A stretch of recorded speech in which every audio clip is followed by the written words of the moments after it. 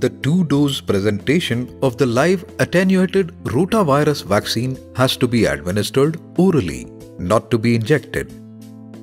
Being an oral freeze-dried vaccine, it needs to be reconstituted with a diluent before administration.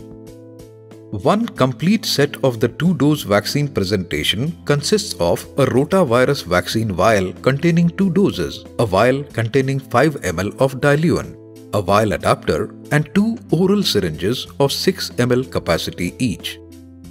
The first syringe is for reconstitution of the vaccine and administration of the first dose, and the second syringe is for the administration of the second dose. Before commencing the process of reconstitution, verify that the color of the VVM is within the specified range. Open the pack of the vial adapter. Hold the adapter by its body. Avoid touching the tip of the adapter or its spike. Snap off the flip-off seal of the diluent vial. Insert the vial adapter into the vial and place it back on the table. Open the pack of the oral syringe. Draw back the plunger to approximately 50% of the graduation mark, that is 3 ml. Connect the syringe tip to the vial adapter fitted to the vial and push air from the syringe into the vial. This creates an overpressure within the vial. Invert the vial and allow the diluent to flow into the syringe. Draw the plunger back to extract any residual diluent. Ensure that the entire content of the diluent vial is transferred to the syringe.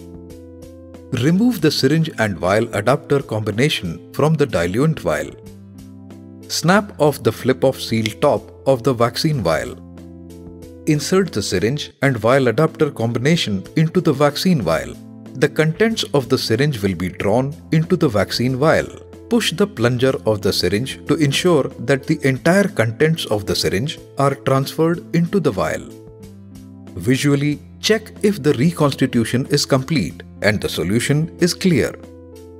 Vaccinator should write date and time on the vial immediately after reconstitution, and the reconstituted vaccine vial has to be used within 4 hours after reconstitution.